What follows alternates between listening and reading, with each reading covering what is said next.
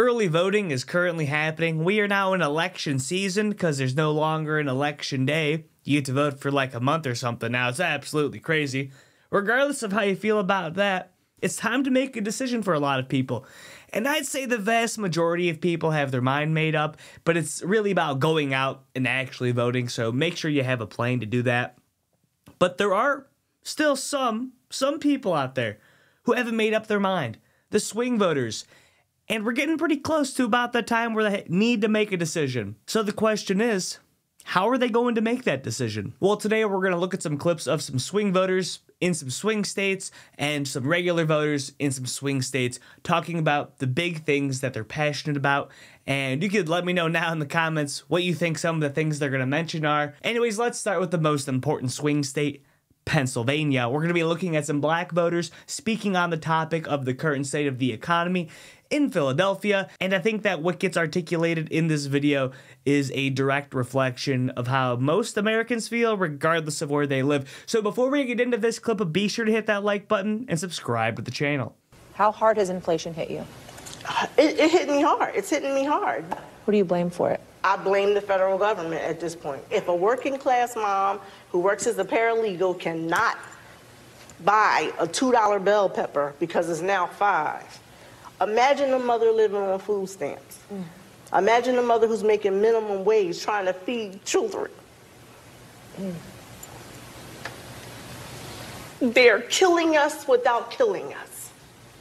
If you understand that. They're killing us without telling us they're killing us. They're hurting people in ways that they can't help themselves. It's either feed my child or how about feed my children and I don't eat. But I have to go work. This is the unfortunate reality for many Americans, especially over the last few years, with the constant increase of prices, whether it be cost of your groceries or your rent or your gas prices. Things are up. And despite what the mainstream media continues to tell us that Bidenomics is working, anybody that's just counting the money in their pocket knows, well, there's not very much money left. And this woman points out the obvious fact that the federal government is to blame. They're the ones that have been printing money nonstop over the last few years, sending hundreds of billions of dollars to countries like Ukraine to fight unnecessary wars, printing unnecessary money and giving it to illegal immigrants, prioritizing them over American citizens. When she's struggling, when American citizens are struggling to be able to put food on the table, we're giving free food, free housing, free everything to illegal citizens, non-citizens, who shouldn't even be here to begin with. And Kamala Harris and Joe Biden are the people in charge of implementing these policies.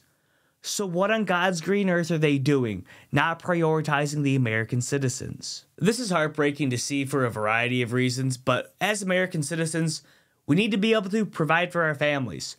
That is the most important thing. It doesn't matter where you live. The most important thing is that you can feed yourself and feed your family, and you can keep a roof over your head. Without those things, literally no other policy is going to matter to you. If you can't survive, nothing else matters, which is why this is such an important issue.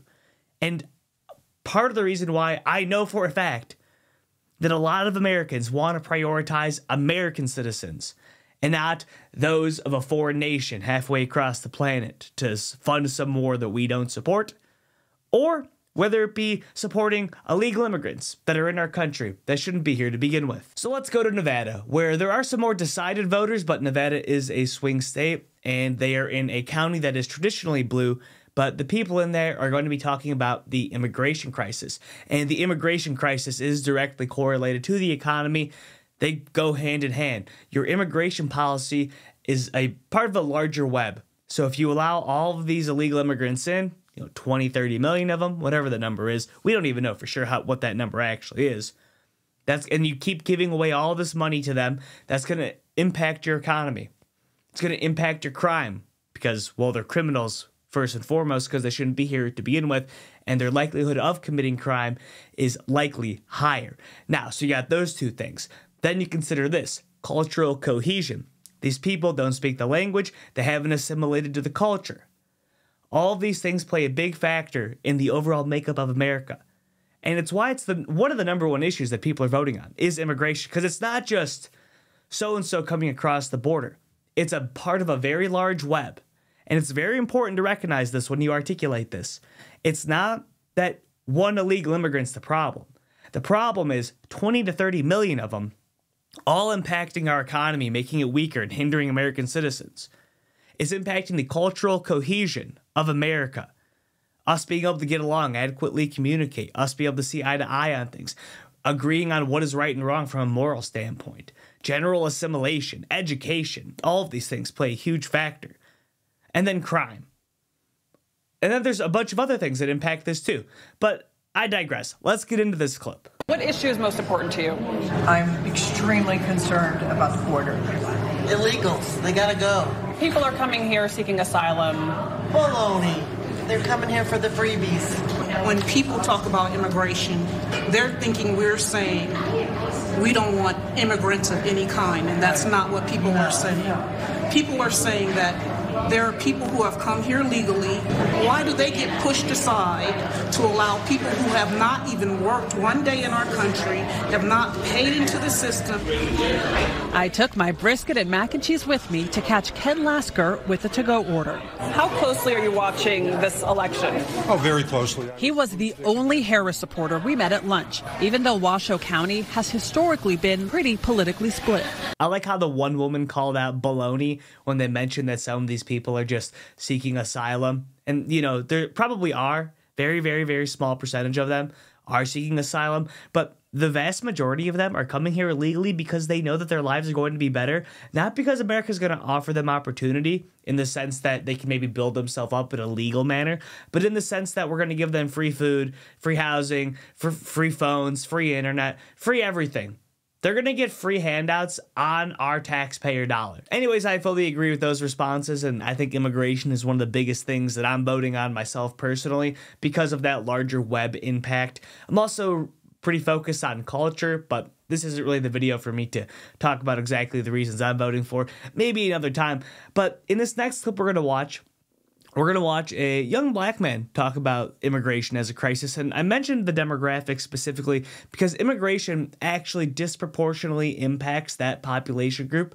Despite the fact that Democrats claim that they're so supportive of black people, they use identity politics in such a way that is pretty much weaponized. And it's legitimately sad to see because we should just be trying to help all American citizens. But in the context of using Democrat political lingo, these immigration policies disproportionately impact low SES people, which traditionally are black individuals, because it takes away needed resources to help the low-income individuals and prioritize non-citizens that shouldn't be here in the first place. Hopefully that all came out right. Regardless, let's get into this clip and listen to him articulate this point, because I think that this point needs to be articulated more often in America from mainstream people, because it's pretty hypocritical for the Democrats to claim that they're so helpful of the black community despite their policies being detrimental for the black community. I agree with the idea of mass deportation, largely. You have criminals in this country who are destroying our nation. They're coming in here, getting earmarked bills and policies to open up businesses, get free housing, get access, easier access than those who are legally immigrated to this country to welfare and other benefits. So, like, as a taxpayer, we have to pay for these guys to have luxuries of life, and we don't get anything, especially black Americans who've suffered so much in the system under Democrats. We don't get anything. That's insane. You talked about Springfield, Ohio, and the whole thing with the fluff talk of, oh, grabbing the soundbite about Haitians or whatever is eating cats and dogs. Y'all trying to change the narrative of what he's really talking about. Change the narrative of really what we're talking about. And telling us that's what we should be discussing. No, this here, this is what we're discussing. This here, this is America. And this is what America is about and what we're discussing. I think that this young man articulated that point incredibly well. And honestly, I'd love to know what you guys think down below about the current immigration policies in America. Is it one of the big reasons you're going out to vote? Because you do have a plan to vote, right? Make sure you go out and vote. Vote early. You can vote on Election Day on November 5th, but I highly recommend voting early. You can vote by mail too, but make sure you get that ballot in before it's too late. Make sure you have a plan to go vote. It's so important that we get Donald Trump elected into office, and I personally believe we need to get more Republicans into office, specifically more conservative Republicans, to get things back on track in America. The Democrat Party has got too far, and I say that as somebody who worked for the Democrat Party just a few years ago, and now I'm actively involved with my local Republican Party, even so much that I'm planning on running for a community college school board in my county as a conservative. So make sure you start getting involved in your local politics. Make sure you go out and vote. Get active.